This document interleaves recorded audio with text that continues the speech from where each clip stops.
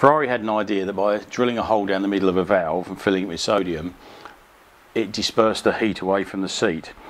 What it actually did in reality later on is made the walls thinner and the heads of the valves fall off. We've had several engines with these fall off. Now the only way to find out whether you've got sodium filled valves or not is to take them out and break them, because you can see by looking at them they're pretty much the same. So we just put it in a vise like this and hit it with a hammer, and you can see the head falls off, and this indeed you can see has got sodium valves because there's a big hole up the middle. Okay, so now we've established that this car's got sodium valves. What you end up with in reality is that head of the valve rattling up and down inside the cylinder, which you can imagine will make an awful mess. Okay, so you've seen how we overhauled the cylinder head. We've got our new valve guides, we've got our new valves, we've recut the seats.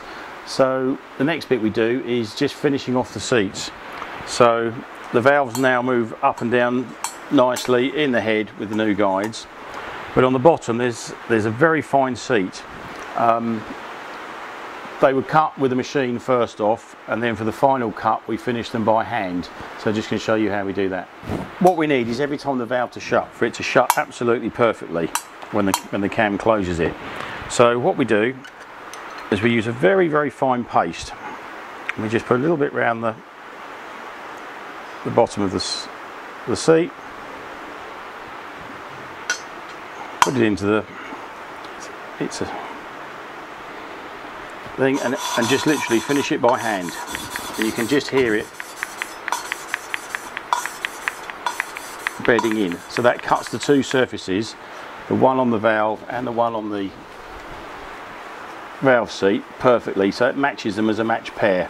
So with a couple, I've just done that quickly, but a couple of goes of that will match those two seats perfectly, and then this will seal as we need it to.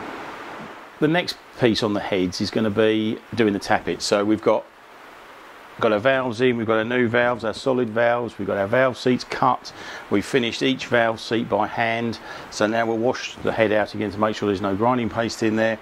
We know all the surfaces have been skimmed and they're dead flat. We've got new studs going in, so we'll turn it over, fit the camshafts and adjust the tappet clearances.